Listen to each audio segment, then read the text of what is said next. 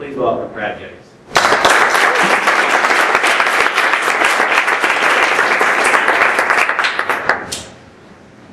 All right, so we're going to talk about enhanced campaigns. I can only go so far if I get blind. So actually, it's always great to come back to Minneapolis. I grew up in the South, but I spent all my summers in northern Minnesota growing up, and so this has always been like my second home. Now you're actually the South. Amazingly enough, I consider this southern part of Minnesota, of course, and my family's way, way north of us, so it's always fun to be back. So we're going to get into enhanced campaigns, and some advice and things we've seen, some case studies, hopefully some mistakes we made and won't over time. So before I do start though, my question is so far, who people doing paid search, who really understands what enhanced campaigns are? And on behalf of you are in paid search. Okay, so we might touch on real quick enhanced campaigns. Who likes them? Who doesn't like them? Give me an idea of the number of actual paid search people in here. All right. So for those of you who are newer to this paid search arena, essentially what enhanced are, you've got to be careful with Google because every 3 years something new comes up that's enhanced. So this is actually the third enhanced campaign they've rolled out over the years. And so it essentially said, hey, you know what? Mobile devices and tablets and desktops, they're really not this different. We need to make life easier for you as a marketer. You're too time-strapped. We're going to combine all these things together, and then you can use these bid multipliers to change everything around so you can bid higher on mobile, or actually you can't bid on desktops or tablets independently whatsoever. That was kind of the issue. And we'll give you some of these features, and so it's a step up for those who are never sophisticated because it does make the world more accessible, doing more in less time. For anyone who is very sophisticated, it's a huge step backwards. And so often, the people who really care about this are the ones who were way advanced, and all of a sudden Google said, well, you're like this 1% of people out there. We don't need to support you because this 99% of spend is much bigger, so you just go figure out your ways. So it's really, really what we've got to get into of how this case studies and advice kind of really plays to those who really want control again. Search marketing is really about control. You also often hear the word optimization or optimizing our accounts. All that really means is when you start, Google has the control, and over time, you take the control back from them. So at the end, you know what's happening as opposed to them. That's all optimization really is at the end, is having control of your own spend. So the first study I want to start with is actually geography. I grew up a lot in local search, a lot of the yellow page companies, newspapers, so I often turn to local first to kind of look at how paid search is applying to the local arena.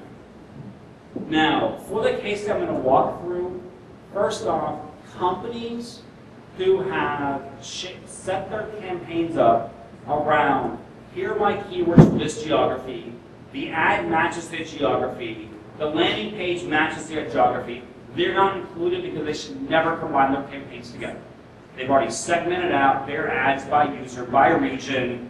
Enhanced campaigns is nothing for you in that range. What we really want to talk about are companies who have split out their campaigns due to budget reasons, CPAs being different in various places. So should you sort of recombine these together? And so in this first study, it was, 4 accounts, decent sized accounts, so about $2.5 million each a month. 2 were commerce and 2 were lead gen. So the question really is should we simplify, right? That's what Enhance is about, is simplify. Should we simplify our campaigns and have less campaigns overall? And so what really sort of happens is when you look, and you can go to the Dimensions tab, and you can look at your CPAs by region. It is really common to have different conversion rates and different cost per action by region. And if you don't separate this out, the bid is the same in Philly, where we've got a $45 CPA, as it is in San Antonio with a $91 CPA. You know, and if our targets say $65, we want to raise our bid in Philadelphia to get more volume and lower our bid in San Antonio. And so with enhanced campaigns, you can change your bids by every single individual geography if you want to. There's a lot of control to try to reach some of these targets. So in pre-enhanced campaigns, what we used to do is segment say, here's our best regions, our highest budget, our lowest CPA targets. Here's our secondary sets of regions. They don't do quite as well, lower budget, and then these regions which are not very good, but we can't just say, we're ignoring you completely because we're a national company, so we just can't fully ignore a region. But we don't want to spend a lot. And so this is kind of how they were set up in various segments with legacy campaigns. And so, the question was, all right, let's make these one. My reps kept saying, just combine them, you'll like it. So I eventually, your reps are really salespeople, they're not reps. But so eventually, all right, let's actually try to combine these and see what happens. And so when we were doing CPC bid, controlling the bid on every keyword or every item, it was fantastic. It was so easy to add a new city, change the bid adjustment based upon the city. It works really well when you're controlling the bid through CPC manipulation. But I do really like Google's CPA bid system. When Google's CPA bidding works, you don't have to worry about bidding. You can go focus on ad testing and landing page testing, and the hard work of all the math of bidding is kind of out of the way. But the problem is bid adjustments don't work with CPA bids. So if you're not familiar with this, you can basically tell Google, my CPA is $65, change my bid until you figure out a $65 target. Great when it works, and it works more often than not. So when you're doing CPA bidding, this was horrendous. We had a 14% increase in CPAs. Nobody wants to see that. And it's because Google's CPA bidding is not as aggressive at an individual local level as you probably are with CPC bidding. And so with CPA bidding, it really is best from this standpoint to say, here's our best regions, high budget, here's our second best regions, here's our third best, when you've got variety throughout a country. And then work with CPA bidding. It does work well if you give it better inputs. The better the input, the better the output. For doing CPC bidding, it actually is okay to combine all together. Use those bid modifiers. And the next one is, continuing on that geographic theme, is what happens if most of your conversions come from a small area and you want to try to increase it. So in this case, this was actually for a theater company, I think Guthrie, like actual play theaters. And they had locations throughout the US, and almost always their conversions came from a 10-mile radius. And so the question was that if we essentially start doing bid modifiers outwards, could we get conversions from further away just by using some bid modifiers to say, all right, if you're 10 miles away, that's our home-based bid. If you're 20 miles away, we're going to bid 30% less. Or 50 miles away, we'll bid half as much. And this, I'm not going to lie, this took a lot of work trying to figure out what the percentage should really be on this region basis. Now, one of the constraints, though, and this is always where, whenever you get in a case study, sometimes it's not about the data, it's about the constraints. One of the constraints was this company's annual marketing budgets segmented into quarters, and they don't ever have a test budget per se.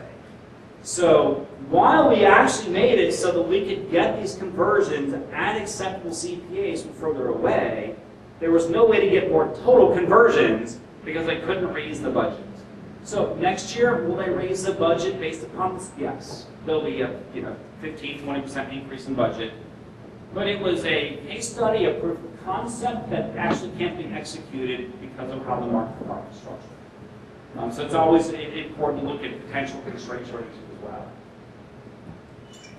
Now, these are the ones where people kind of get sad with enhanced campaigns, where we're only on mobile devices. When we look at our clicks, our mobile was really good, our desktop's really bad. We didn't advertise on desktops. They were kind of useless clicks in a lot of ways. And so this is one where I had to figure out, all right, if we're only on mobile, and now we have to do desktops, is there a strategy that even will work? And so first off, if any of you are super sophisticated and broken up campaigns by network and carriers, you're done. There's nothing, you can't fix this whatsoever. This targeting is just gone. We had a lot set up this way because where we would see every network carrier combination would be different conversion rates. Now, when I would talk to Google about this post-launch, I've talked to head of mobile a lot about this, and he would always let me go, so this is really just a proxy to demographics. In reality, it is. You look at networks and phone types, you're really just reaching at different demographic sets based upon the type of carrier. Is it a regional carrier? Is it someone like a Cricket? Is it a dumb phone? Is it a smartphone? So forth. It really is a demographic proxy. And so, enhanced campaigns, one of their really big, they had a big underlying change was you set a bid, a base bid somewhere, AdWord or ad group or keyword. But you can use these modifiers. They could be geography, time of day, devices to change your bids. If you add display to the mix, you can also change your bids by gender, by age ranges, by what site someone's on. So I think the next evolution we'll see in enhanced campaigns, once the dust sort of settles with everybody, is demographic bid modifiers for search. And this is where, when you see things like Google+, it's not about social networks. Yes, it is from Larry Page and stockholders' standpoints. It is really about access to good data. This is where, when you look at Microsoft, I mean, if you buy a computer, you have a Hotmail account or a Microsoft account, they know your billing address, you put in your age and gender. If you have an Xbox, you've done the same thing. Microsoft's data per individual is amazingly rich. Yahoo, same way. Most people who open their Yahoo accounts 6, 7, 10 years ago. They have 10 years of your data with Yahoo. Google doesn't have nearly as much information. They made a big change a couple of years ago where you can no longer sign up for Gmail without giving them address, or not address, gender and age. Before, you didn't have to give that. So they're way behind on some of the data, which is kind of funny if you get Google behind the data, but yeah, they really are a little bit in this.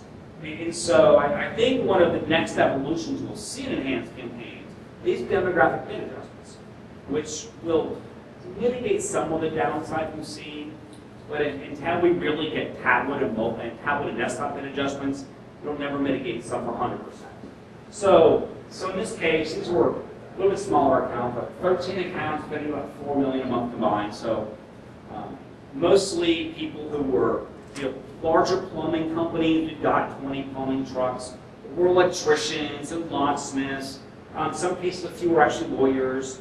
And so phone calls are valuable. That's the commodity at hand. It's not a chat on a website. It's not a contact format. It's actually getting somebody on the phone. It's all that really matters. And with enhanced campaigns, you can't turn off desktops. So question one is, all right, if we make the most we can do signal-wise is give Google a max bid adjustment of 300% for mobile, which means we set our bids really low, we let our bid adjustment always at max. We do all of our ads with mobile-preferred ads. We do no desktop-based ads. And that's as far as the mobile signals we can give them. And what happens from our percentage of clicks by device? So the best we could get to was still 19% of our clicks coming from desktop devices. That would essentially be a $1 desktop bid, which is a $4 mobile bid, so a pretty big overall difference. The real issue comes into the cost per calls. Because with mobile, your click is a call. With desktop, you have a click, then you have to convince them to pick up the phone and call you. And so with legacy stuff, $23 mobile CPA, of course no desktop CPA, so a $23 CPA. With enhanced, still a 23 mobile CPA. Now technically this is really about 24.5 right now. There's been enough new campaigns that are mobile, I think they don't even realize they are mobile. You're people who get auto upgraded because they don't really know better. And so now mobile CPA is a little bit higher now. The desktop CPA is $114. This takes our blended CPAs from 23 to 41. No way around this. The best you can do at this point in time is, most people who were in this boat had really tested out their mobile sites. They weren't putting money on desktops. They had, often in cases, really bad desktop sites. So the best you can do is start really playing with your desktop site, testing it, getting that phone number up there, getting call tracking in place so you can really see exactly what queries are leading to phone calls. But you're not going to, at least in the foreseeable future, Google has given no indication we're going to allow for a desktop bid modifier.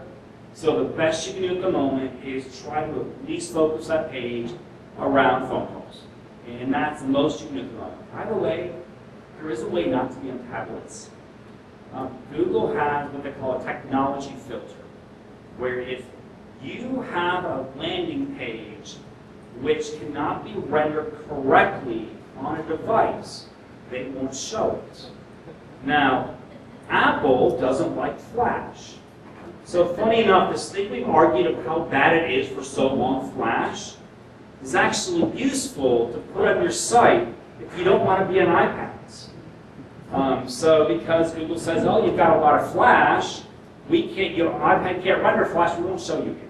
Now the new Nexus devices can render Flash, you're still going to be showing on those tablets, but at least it gets you off of the more common tablets, which is iPad, over other devices. So because this technology filter, if you ever see a new device that comes out and it doesn't render something, that actually may be a way of not getting on the device and getting around some of Google's rules.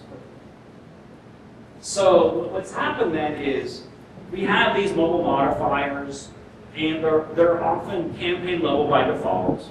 But we can't do them at the ad group level. They're a little hidden, I get them. You can do ad group level mobile bid modifiers, which means you can start to segment these keywords based upon the kind of modifier you want to use for them. So for instance, a campaign structure you see more and more now is, here's our keywords which are only on desktops. These are commonly more long tail keywords because no one searches for 6 keywords on a phone. Right? So you've got your longer tail queries and you don't even want them. And then you've got your short queries, and they're often so short. The volume on desktops is tremendous, but they're terrible converting on desktops. Where mobile devices, people again type shorter amounts, and these words on mobile devices are really good, they're terrible on desktops.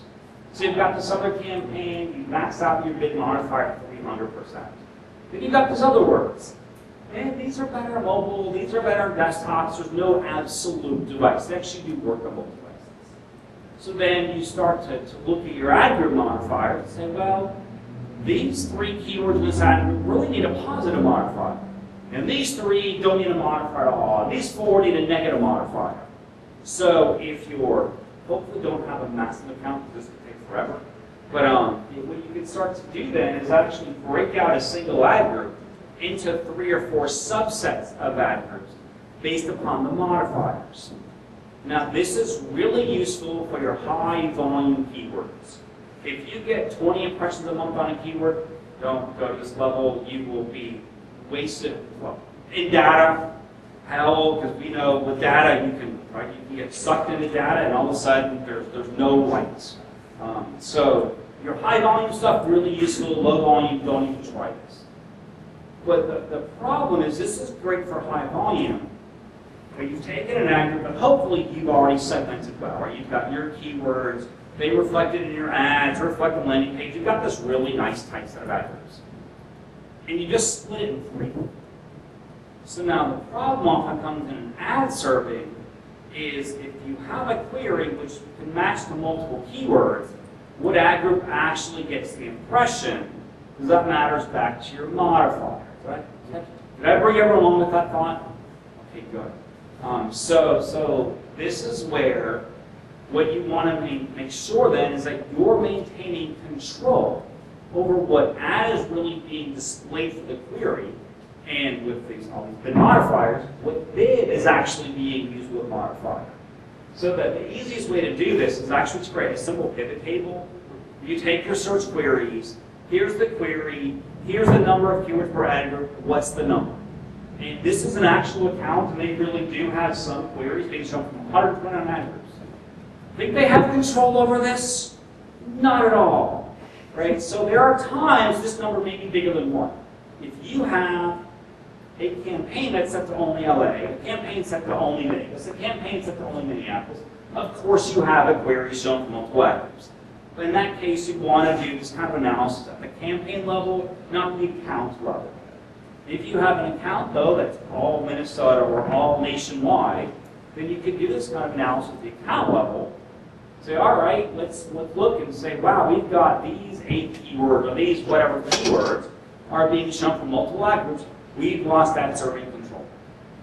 And so that's where negatives then sort of come into play. So negatives are often put at the wrong level. When you look at negative keywords, you have negative keyword lists. This is a big list of keywords you can add. You can then apply the list to any campaign or all your campaigns. As you find new negatives you never want to be shown for, you add them to the list. They ought to get applied to all the campaigns. Negative lists are huge time savers. You then have campaign negatives. These are for words you want to show from campaign A, but you don't want to show from campaign B. That's what campaign negatives are for. Then you have ad group negatives. Ad group negatives are when you want to show from ad group A, but not ad group B. Because of the design of the AdWords interface, often when you're looking at the search query data, you add queries to our negative keywords to the ad group, not the campaign. So you often end up with way too many ad group negatives. You're just kind of chasing queries around, and they should just go straight to the campaign or straight to the campaign list, negatives instead. But so when you have these ad groups where you've got multiple ads being shown, often this is so much easier in Excel, the AdWords interface, is just list out, here's my ad groups, here's my potential conflicts, what ad group negatives should I need? So this is for a hosting company. So when you look at this, if someone searches for okay, let's say assume we have an ad group that's hosting, an ad group website hosting, an ad group cheap hosting, an ad group VPS, virtual private server hosting, and then cheap virtual private server hosting. So if we have modified broad match in every one of these ad groups, good match type to use, and someone searches for cheap VPS website hosting, every single ad group can match to that query. Google's going to take your best ad rank, your max CPC times quality score, and pick what shows. So if this query is done 100 times, you're going to have impressions from every single ad group. And so to maintain that control then, say, all right, for the least specific ad group, in this case the hosting one, that's the least specific, we make negatives that should apply to all the other ad groups. Our second least specific, which would be our website hosting, we add our queries of our more specific ones. And so forth, so kind of make this chain. So now when someone searches for cheap VPS website hosting, the only ad group that could show is the cheap VPS hosting package. And down the line. And this takes some initial work to kind of think through, most specific to least specific. But it ensures that you always know, right? Control. You always know what ad is shown and what landing page is shown to the user, so that if you're doing landing page tests and ad tests, you really do know that they're appropriate. Because if you don't do these negatives, all of a sudden you're going to look at the hosting ad group ad test and say, well, this is the best ad. And what might have happened is this was the best ad for these 3 ad groups over here, but not the words that are really left. And so you want to make sure you've got that control going on of what Google really picks. So going back to some case studies. So one of the benefits, positive things of enhanced campaigns is the fact that you can do a lot of ad extensions at the ad group level or campaign level. You can turn on time of day targeting for them. You can make them mobile specific or just all devices. So this is actually really the positive part of enhanced had to deal with the extensions. And so the question was, ad group level settings. There are accounts that had changed the way their campaigns worked just for their settings. And this was before the latest AdWords Editor update, which now makes this a lot easier. So essentially, if you had to go into the interface and pick all these segments, it's a whole lot of work. would they be better for you? Or should you just use campaign level site links? Should you really actually try to tailor all your ad group level ones? Because it's not a quick process. And so that's the reason with 9 e-commerce accounts, about 100 grand a month each, did not want to pick a big account at all for this because it really was by hand, create the site links for every single ad group. And then the way they were, the test was structured was, we've got low value items. This means low sale price. So it could be a pair of socks or something. So low sale price. In that case, our site links are focused around selling a similar value item, more of a cross-sell type of item. Now we've got high value items. So this is like a suit. So in that case, we're selling a $600 suit. Our site links are going to be around upsells up to 50% of the value price. So ties, shirts, shoes, etc. And then we've got these ambiguous queries. The ones where the user's query is so ambiguous, you don't know what ad to show. Like the term dresses. Prom dresses or wedding dresses, the evening dresses or cocktail dresses or the sundress. Nobody has any idea what the user actually wants. And so in that case, the site links are for much, much more specific based items. And of course, the ultimate question, after all this work, do we make any more money, right? That's always a question at the end. And so for the low value ad groups, found that the CTR difference was not even statistically significant. The conversion rate difference, same thing, they weren't significant. The average order value was slightly higher, enough that I'm not still sure if it's an anomaly or if it's repeatable on a test. And it seems for low value items, yeah, your campaign settings are probably good enough, especially since they're not easy to make these in mass. Now for high value ad groups, so again, we're selling a suit, our upsells are shirts and ties and shoes and so forth. CTR went up 0.3%. That's a meaningful number. The conversion rate went up 0.2%. Again, a meaningful number. Now the average order value dropped. It dropped 11%. That's again a very meaningful number. The reason why is someone would search for a suit and just buy the shoes or just buy the tie, which means the average order value does drop because of course shoes are $200 and a suit $600. But the overall net effect was highly profitable. And this good, so what's interesting is in this study, we had a few different companies in it. And one company, the marketing manager said, well, this is terrible. And I was like, what do you mean it's terrible? You just made another $20,000 this month. And we're like, well, we get judged, one of our judgments is average order value. And so all of a sudden their KPIs were against their profits. And so like, all right, we need to get your boss on the phone. We need to talk about KPIs or measuring here because this is not good, but you think this is negative. And so that's one of those that sometimes I financially test. Someone will say it's great, someone else will say that was terrible. But this was net effect was great overall for these companies because there was the average order value dropped with these increase in conversions were things you never would have sold, the accessories to the items. Now my biggest hopes are the ambiguous items because we all have these terms, shirts. What do you really want? Like, give me a better query to work with, right? And so, in that case, this was fantastic. CTR went up almost 0.63%. Conversion rates went up 0.5%. Average order value dropped slightly. That is an effect of the seasonality. So, in the springtime, you have sundresses coming out, which are much cheaper than cocktail dresses and so forth. I'm repeating this right now, it actually looks like a jump, and it's because cocktail dresses and fall dresses are more expensive than summer ones. So that is not an effect of the site links, that's an effect of the seasonality of the items being sold.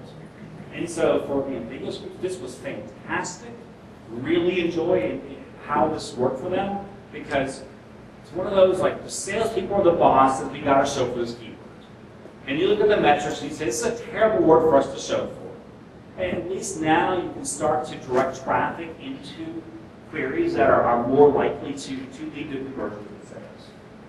And so with site links, these are the, just to make sure, these are the little links that show below the ad when they're above the fold.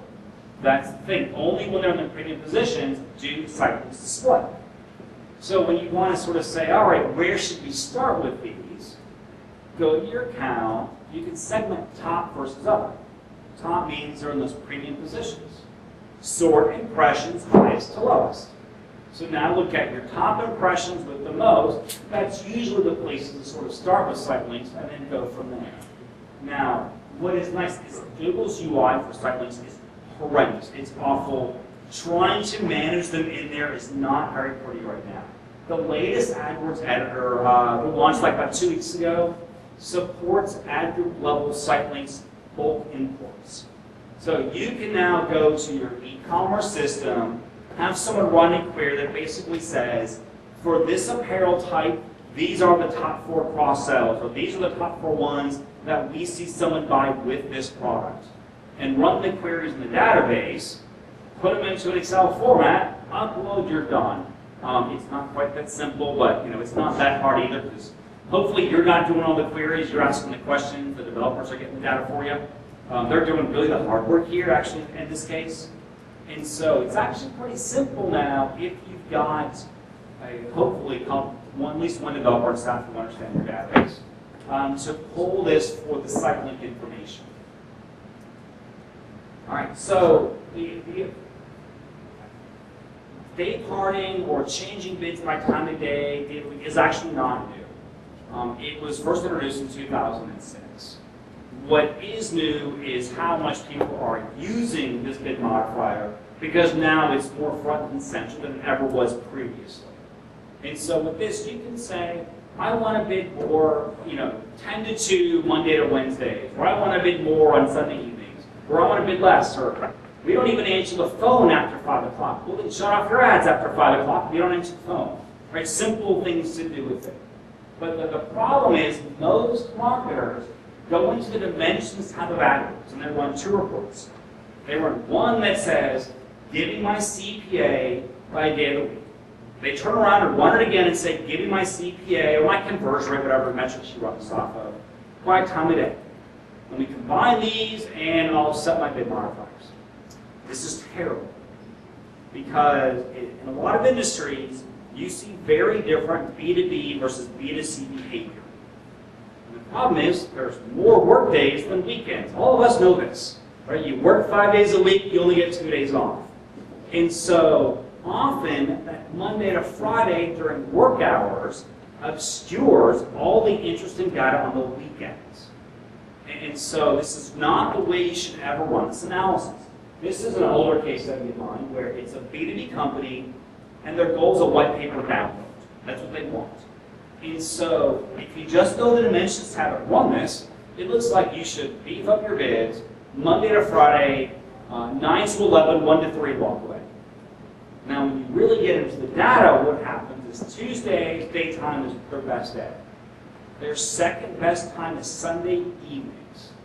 What happens is roughly 2 or 3 on Fridays, the web just dies. Right? Everyone's figuring out where are we going to dinner, or what's our bar plans, or our movie plans, whatever, for the weekend. No one does any work. And then you like Sunday, you're like, oh shoot, I've got that report to do for my boss on Monday, I better get this done. So for some companies, Sunday evening's great night.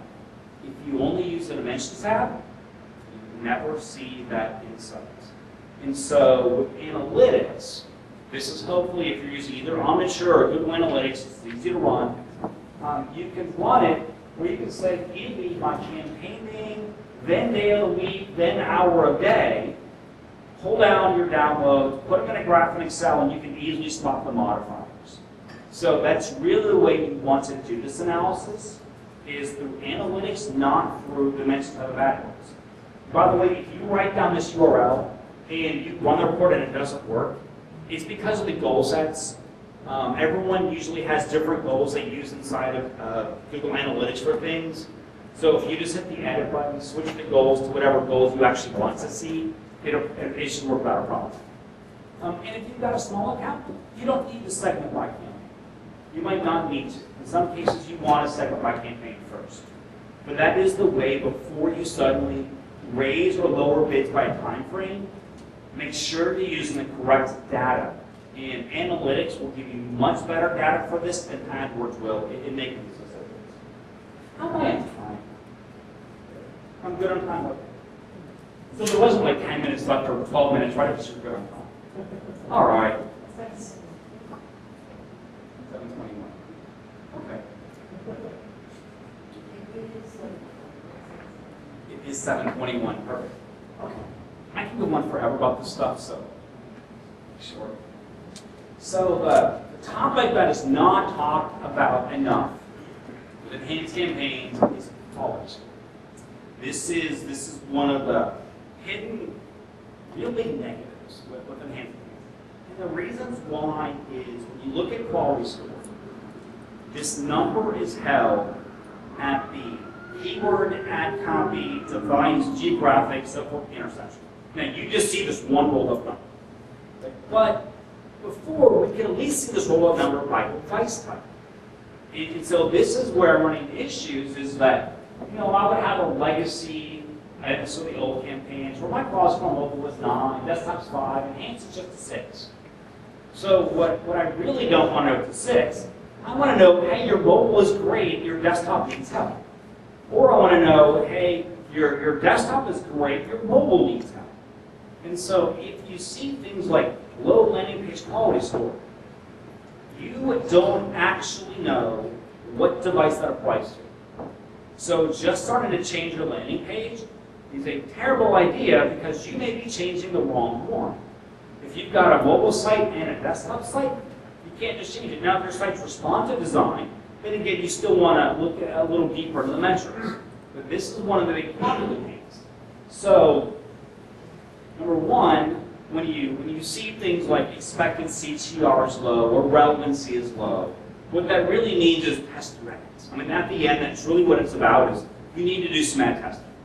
And so what you really want to do then is go to that ad group where you've got that keyword that's not doing well, segment your ads by device. In this case, we have our computer CTR is a 1.95%, preposition 1.2. That's just low. Where our mobile CTR is 5.85%. You know what? It's not our mobile ads. They're fine. We need to change the ads to be mobile preferred and test our desktop ads. So you do want to do some segmentation of your click-through rates by device type before you just start doing the ads. And that's where we have this concept now of effective device, which probably isn't mentioned enough. So let's say you have a campaign, and it is set to desktops and mobile devices both. If you just make an ad, and you don't set any mobile preference, it's on both devices. Now, if you make an ad in an ad group, and you make it mobile preferred, and you don't make any non-mobile preferred, technically that ad is also shown on all devices, even though you have a mobile bid flag. And then you've got desktop-only ads, which means that ad group has at least 2 ads in it. One does not have a mobile flag, one does have a mobile flag. So this is where Google's not really showing, I'm just calling it effective device, essentially what devices are these ads really being shown on. So in our previous example, we would go in and we would take our 5.95% CTR ad, we say, you're mobile only. And then we say, let's go write a couple more desktop ads so that we can test to see how we do on that particular device type. Now, this also goes for landing pages. So again, this is Google Analytics. Most analytics is kind of stuff. Where we've got, here's our URL, in this case it relates to a keyword. Here's our effective device category. And there's our bounce rate. So what is our bounce rate by keyword by device type? If we see this keyword has a 95% bounce rate on mobile, and it's got a 22% bounce rate on desktop, our desktop is fine. Our mobile site needs fixed. Now, bounce rate by default in Google is a one-page page view, regardless of time on site. So if someone goes to your page, they pick up the phone, they call you, they spend 27 minutes on the phone, they leave your site, analytics says it's a bounce. So the way GA works is someone goes to your page, script loads. Nothing happens. Someone goes to a second page, script loads again. Google knows page 1. So there is this concept known as adjusted bounce rates. If you search for the adjusted bounce rates, there's a Google Analytics blog post that ranks #1. And essentially what you can do then is you can change your code to say, after 30 seconds, fire an event, or after 1 minute, fire an event. That means that a 60-second visitor is no longer out of bounds.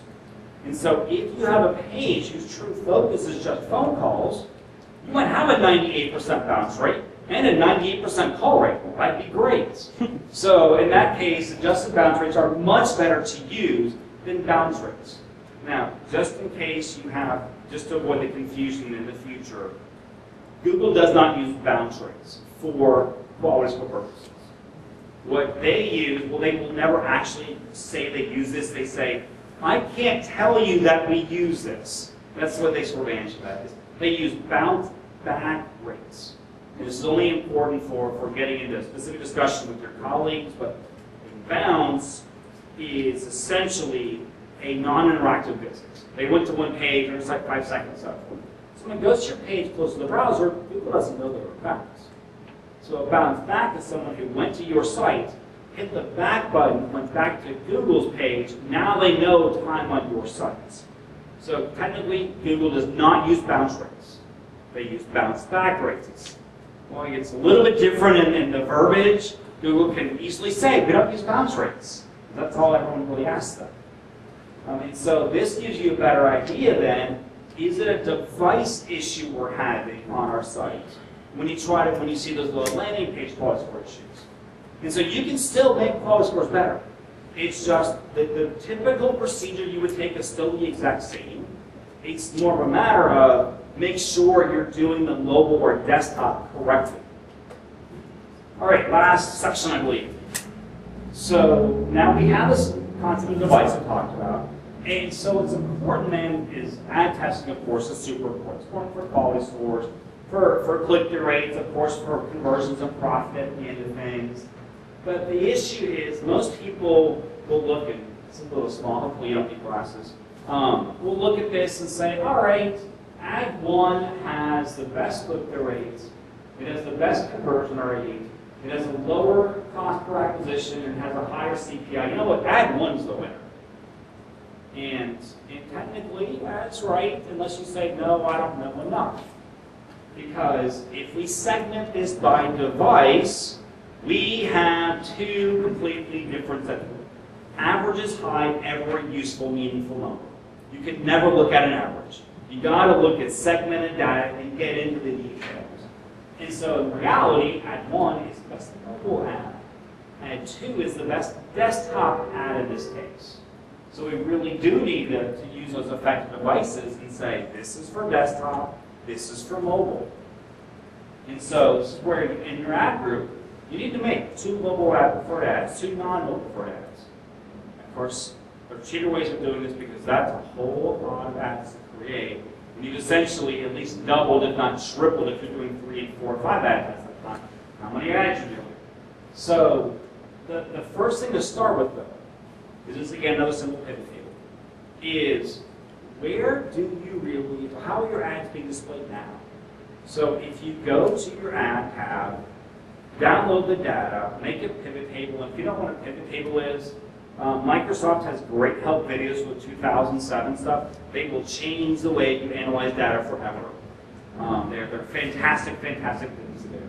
And this is just essentially a pivot table that says, give me my ad groups, show me ads per ad group and ads with mobile flags built. That's all it is. And then do a conditional formatting that if the number's under 1, make it red. So in ad groups here, I don't have mobile ads, so I'm only testing desktops. But I've got this other one, this right column here, where I only have mobile ads, I don't have desktop. My mobile ads technically are desktop ads now. And so this is sort of an easy way of seeing where do we potentially have some ad serving issues or some analysis issues. To then create our ads properly by each ad group. Now, there is a cheater method, right, to do this. Now again, whenever there's a cheat shortcut, there's negatives associated. So the easy way to do it is say, I'm just going to write 3 ads. I'm going to put in my ad groups. When I go to test the data, I will do a segment. If they're mobile best, I'm going to hit the edit button. This is where the problem comes in. I'm going to hit the edit button, hit the mobile bid flag, and hit save again. If they're the best on desktops, I'm just going to keep them. My worst ads, I'll hit the delete button.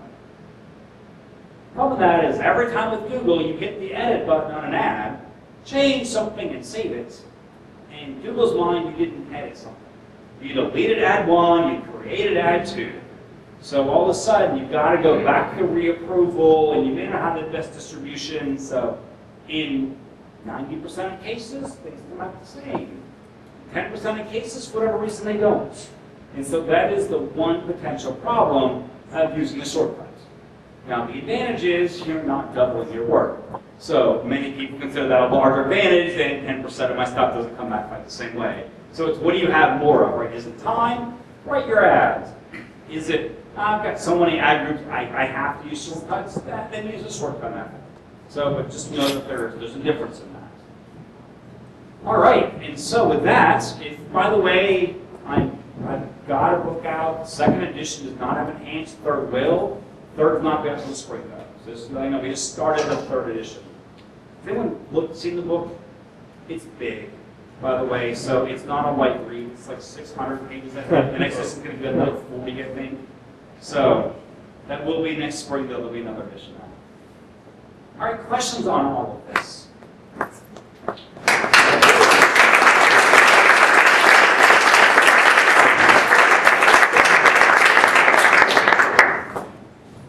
Yes? How closely is Google following your mobile preferred options? Because I'm worried about that preferred. Well, you know what? How closely is Google watching your preferred options? I find that roughly 5% of my ads are shown from the non-preferred ad. 5% of my impressions. So I do find that I will have mobile-only ads shown to desktops. I will have desktop-only ads shown to mobile devices. I find it's roughly 5%. Now, the real problem is if you use responsive design, that 5% okay, it's a margin of error, we just live with it. The real issue is when you have absolute URLs to a website that is optimized for a device, and your website doesn't do a device detect. Because now you're serving a desktop page on a mobile device, or worse, a mobile page on a desktop device. And mobile sites don't look good on desktops at all. That's really my issue, but I roughly see it's 5%. Do you see the same thing? You know what? I haven't checked this. Okay. You're going to see some. I'll do that tomorrow. You're going to, I've seen some for everybody. There is a lot going on in 0.13 seconds of what it takes to do all this, but yeah, there are definitely some issues. Yes? Take it the flip side. So now you set the modifier goal to negative 1%. You're just going to target that top on tablet. Yep. You've seen it there. So what's weird is, okay, so if you do a minus 100% modifier, you're technically not on a device. Now for 85% of accounts I look at, they're not being shown on mobile. I'm seeing some that are. And what I'm trying to figure out is it's mobile because it's an ambiguous device, and it's like the Galaxy Note. It's a 5.5-inch phone, right? So is that a phone or is it a tablet? Right? And so I don't know if it's a device issue that we're building, that's the problem, and Google's moving to it, because I know they're moving to a screen resolution serving method. Right? So if you make something that's 11 inches and call it a phone, it's still not a phone, right? And so that's where I have no idea if it's a technology issue or a true ad serving issue. Yes?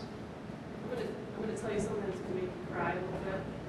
I don't always get custom landing pages. So, that's fun. So, when you say that if the page doesn't render correctly, it won't show it for, you said tablet, but I'm assuming is that mobile as well? Yeah, any device. Okay, what does render correctly mean? Because there's a site that was built in like 2009 and I had nothing to do with it, by the way. It's we're getting mobile stuff. It's a technology filter. So it's not how ugly the page is, right? That's an aesthetic It thing. shows up, but it's not usable. Like it's Usable again is again it's a think of it as technology filter. Right? Does a device support JavaScript? Does the site use JavaScript? Does the device use Flash? Does the site use Flash? Does the device support Flash? So it's more about the technology, not the usability. There's no way for Google to automate usability of every device out there. So it's a pure technology. okay. Yes. There are a lot of different types of bid modifiers, and I definitely have a concern of at what point if you take layering bid modifiers on. So what's your perspective on how many is enough, how many is too many? So for search, there are times I use them all, no question, because there's only 3 for search, right? You've got time of day, geographic, and mobile. So there's only 3. With display, I think the 2 or 3 that really matter to me, because display, you have bid modifiers for, let's see, keywords. No, keywords are always base. So you have modifiers for topics, interests, age, gender, and the website itself, and I feel like I'm missing one. I believe there's 6, might be even 7 modifiers for display. Those So not- like What? the audience like. Other look, well, that's interest. That's still considered, I think, an interest targeting. But so in that case, I really say, what do I care about? Because honestly, age and gender are not that useful on display because only like 25% of people are really classified age and gender by Google, right? So you might say, well, let's ignore the audience if Google really knows who the audience, but we don't really necessarily always need to modify for that. So usually when you look at display, it's you're really targeting topics, interests, placements, or keywords. One of those 4 things is your base. So then that's the base I'm starting with. And I might add 1 or 2 additional modifiers for display. Oh, I know the other one for display. It goes back to mobile, mobile and geography today, of course, Facebook. So I might add a couple more, but I can't say, if I were to have 7 modifiers on display, I would never know what the bid is. I would have no idea if I would just know I'm hitting a CK or not. I would not know what level you can pull it at. So on display, I won't use more than, say, 1 or 2 more modifiers, and I'm more likely to use the base ones, right? The device type, the geography, than I am to set 1 modifier for a topic and a 2nd modifier for interest on a keyword. That just seems kind of ridiculous at this point anymore. Yes? Are you using a particular threshold, like you're only going to go so far in one direction, a particular type of modifier, so that when it's stacked? No, mobile is, so no matter what, Google will never do a bid 10 times more than your base. So even if you use average, because initially when it came out, I did the math, and a $1 click for display could be a $4 million bid. There were that many modifiers. And then so Google launched a cap that said 10x initial bids, the most will ever go on. So with mobile only, your cap is 300%. All the other modifiers are 900% except mobile. So if there's a subset of traffic I really want, then I'll hit 900%. Now for geography, I don't think that's ever happened, quite honestly, for geography. It's more likely to be, this time of day is just fantastic. We're a catering business and it's 10:30 in the morning. We want just the highest bid that's absolutely possible. Or we have a display campaign that we find like these topics are doing super well, but these 2 placements are amazing, but Google doesn't let us placement target them. Therefore, we add them as keywords, the name of them, and then jack up the bids for them. Right? They're usually like, we have to take this other stuff, but we really only want these. And that's usually what those max modifiers are for.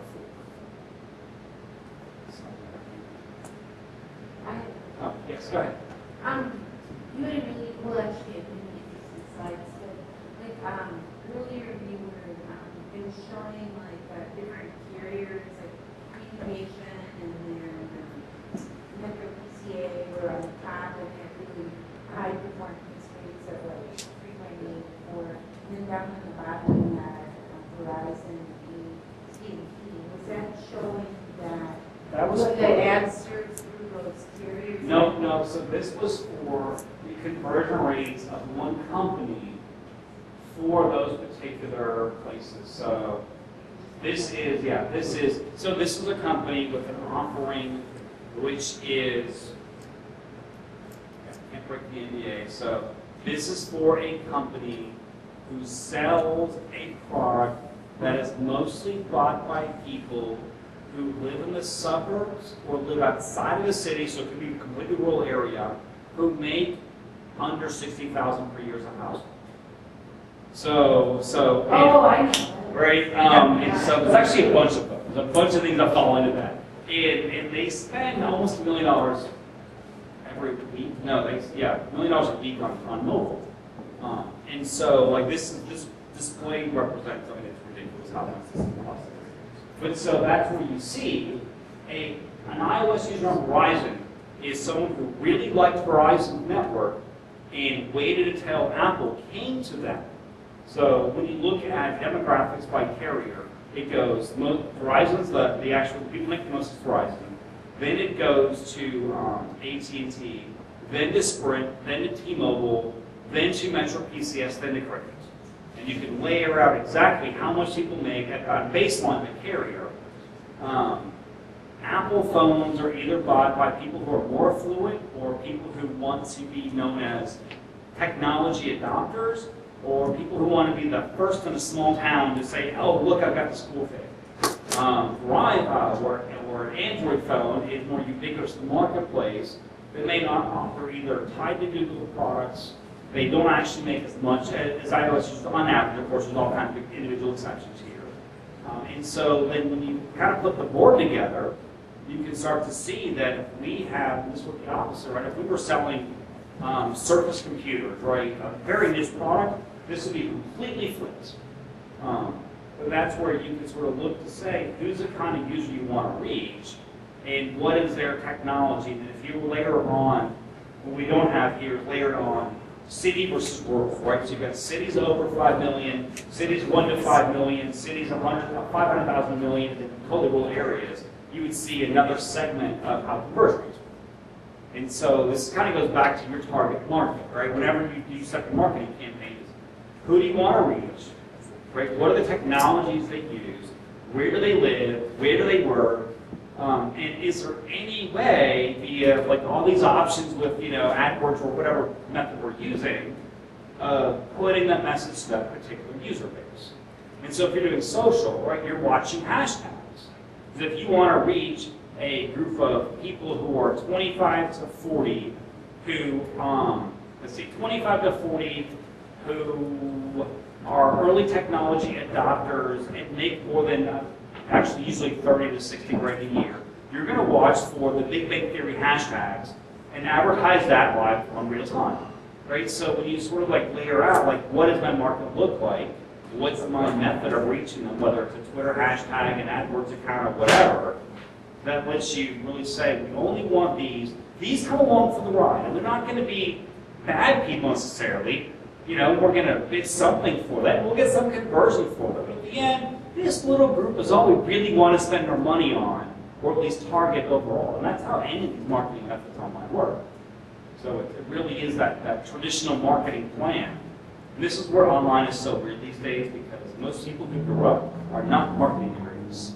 Right? Their degrees are in literature and sciences and maybe statistics. That's a good one. Mine's in psychology. Right? And so this is where you've got a need still for traditional marketers who understand what a SWOT analysis is, can put together a marketing plan. If you find someone with a lot of experience, they rarely have marketing groups. And so I know I've got the system as my SWOT analysis for me, right? I'm like, here's the big things I think we should do. You work on this. I've been SWOT analysis for years. But it's who has a marketing degree? All right, who has a statistics degree? Who has a liberal arts degree? Right, that's as much as marketing, right? So that's really an interesting, dichotomy you see in online marketing, where you'll see a lot of VPs and a lot of executors who have degrees in classical literature who are writing marketing plans. It's something you would never see in television or radio or so forth, but you do see it online. It's MnSearch is 14 years old. So it's very, very, paid search is 14 years old. Organic is 17 years old, I think. But that's all we're talking about. So it's very different in those aspects. That was a tangent. Yes? You have a promo code for us for your monthly membership? Well, I should have done that. That would have made a whole lot of sense. Okay. I don't, but you know what? If you go to our site and write in, I will give you one. It will be me. Actually, I just need to write a note on my phone, and it'll exist in like a couple hours. Just email it to me, we'll get it out. Yeah, yeah. Well, I need to remind myself to actually do this. Otherwise, it will not occur. But, so.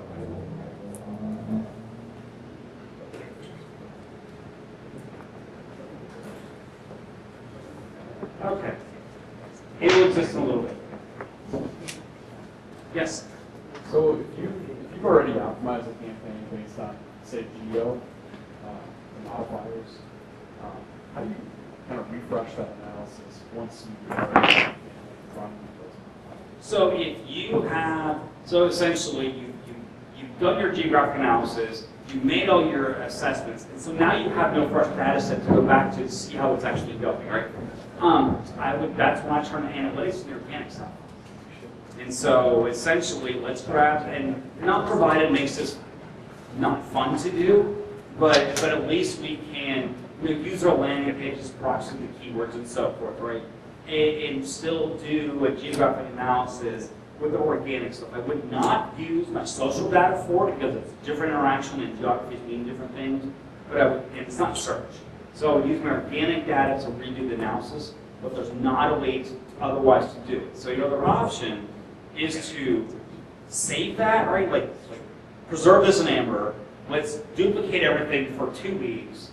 Let's do the analysis on this fresh data. We can decide whether we were right, we remove the Amber or not, or we redo it again. I mean, those are your only options. On the other hand,